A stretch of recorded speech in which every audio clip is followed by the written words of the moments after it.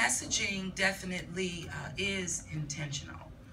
We know that we do take on rainwater, and if it doesn't drain fast enough, it will begin to collect and flood in certain areas.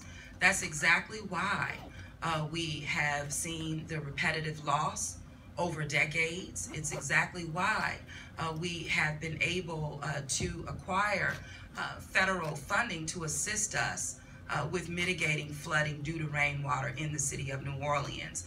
This started pre-Katrina, as you know, and in post-Katrina we have adopted storm water management practices.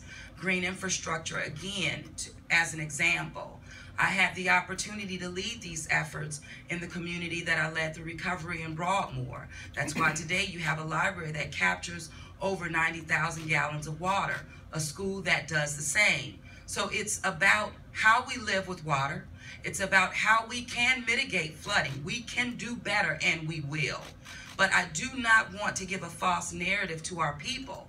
And that's why I'm really trying to be as intentional as possible, not giving excuses, but getting people to understand that we have to even do things differently as we learn to live with water. And it's mitigating flooding in our communities, on our homes, on our property, and we can do it. That's why the Greater New Orleans Foundation, for example, has gotten private dollars in to help us with flood mitigation practices. That's why we have groups like the Urban Conservancy to help us, again, live with water, but to address areas that are more prone to flooding, as well as getting our residents to understand with paving and concrete paving, it only becomes a runoff for rainwater, and we need to keep as much water from the drains as possible.